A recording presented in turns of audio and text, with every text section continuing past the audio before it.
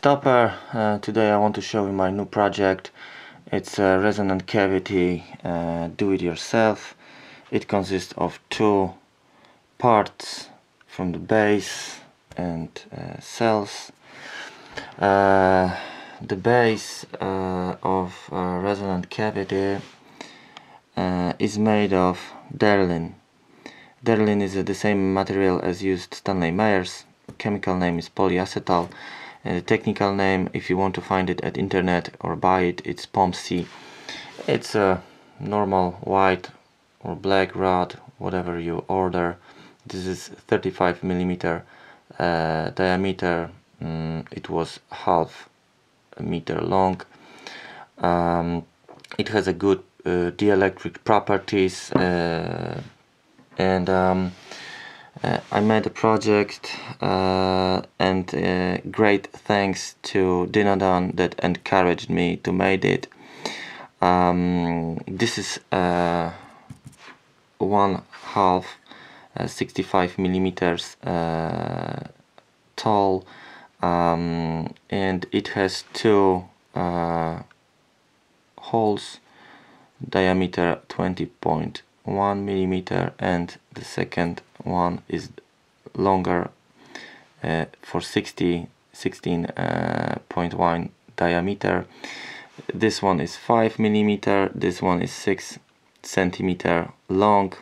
Here is a small hole for water inlet and gas outlet, just like this. This is the same, but the difference between these two is that this has two holes for screw M6, and with this screw we put a positive and the negative of power supply into the cell. Here goes the positive, here goes the negative. This plastic will be for isolating and covering these two screws for minimizing the current leakage. This will be the wires that will connect these two with the power supply. I made it at the with my friend at the lathe, and it wasn't very complicated to make it. The second part is my tubes. These are two tubes. Material is stainless steel, seamless pipes, 304, the same as Stanley Meyer's used. This is 20 millimeters, this is 16 millimeters diameter. Both are 1.5 millimeter thick, and this is the cathode, this is the anode, and as you can see, this is the anode. It has two holes, this also here, so 4 holes. Stanley Meyer's used for anode rod. I used tubes. It's cheaper, and it was full of inside. The tube isn't full inside, so I need to use an epoxy to fill it out and make it solid for not to water inflow. And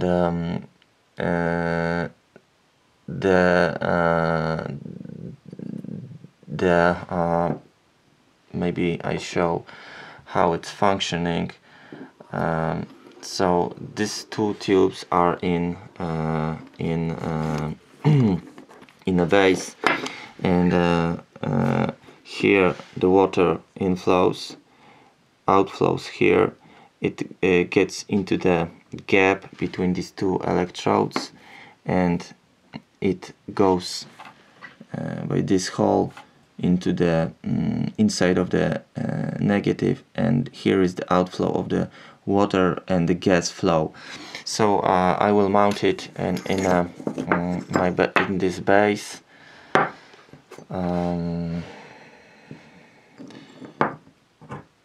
it's easy to mount or unmount if you want to clean them up. Also here I put some epoxy to isolate the inside of the negative tube, and at the up I give this Derlin base, and so this is how it looks. This is the first hole at the bottom, this is at the upper side, and here goes out the gas outflow. It's good isolated. Here we give a screw, first screw for the negative. It touches the negative, it touches the positive.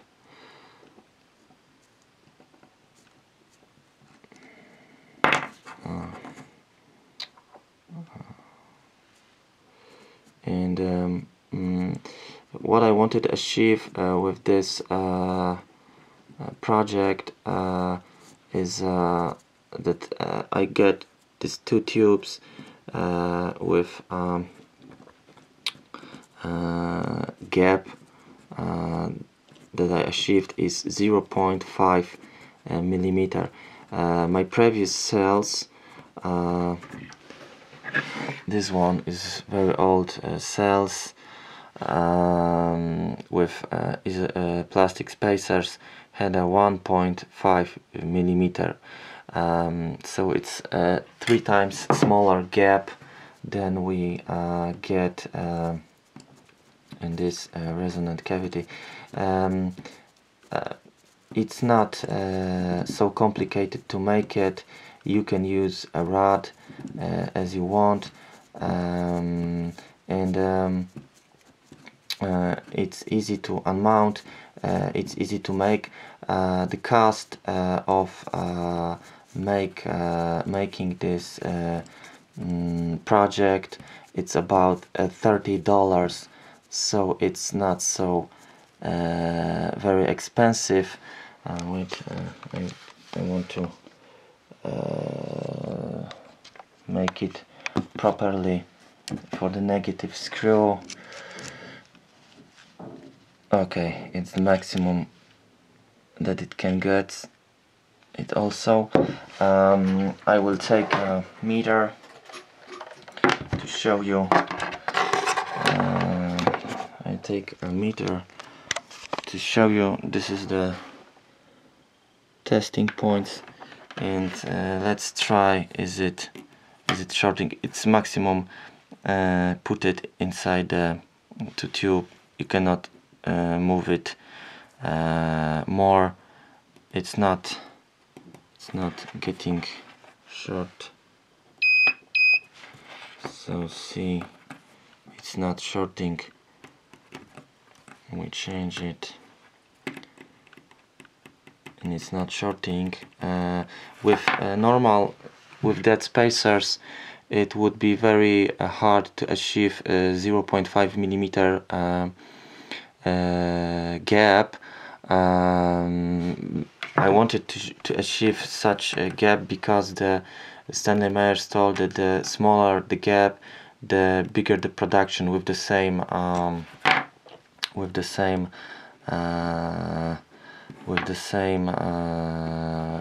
power put it into the cells, and I will try it. So this is the negative, this is the negative.